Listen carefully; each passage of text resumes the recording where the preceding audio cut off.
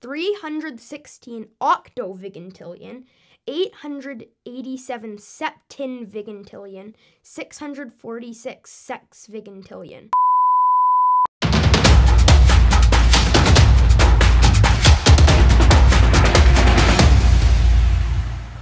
Hi, thanks for checking out this video. So in this video, I'm going to do a follow-up to my last video about how big is a Googol. And if you have not seen that video yet, go check it out. I'll put a link to it right here.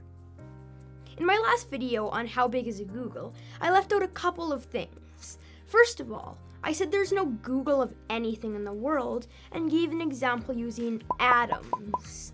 But a more clear definition of this is that there's no Googol grains of sand in the world. Like, think how small that is. The average grain of sand is only from 0.06 millimeters to 2 millimeters. And think of all the beaches, all the parks, and all the ocean and seabeds. The second thing I left out is that I stated how many years a million, billion, and trillion seconds are. But I left out how many years a Googol seconds is. Well, recently, when I was doing research for this video, I stumbled upon a website, Yahoo Answers. On this website, there was this great article on how many years a Googol seconds is.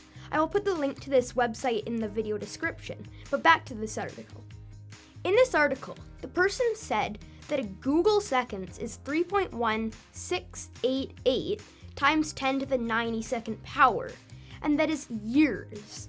Also, there's no English name for this number because it is way too much to spell out. The closest I can get to a name would be to use vigintillion, which is 10 to the 63rd power, and start from there.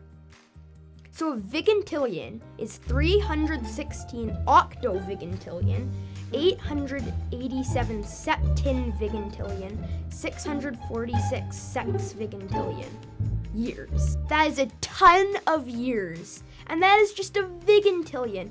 Imagine how many years a Googol seconds would be. Hopefully after watching this video, you will have a better understanding of how big a Googol really is. I hope you enjoyed this video, and if you did, hit that like button and subscribe, and I will see you in the next video.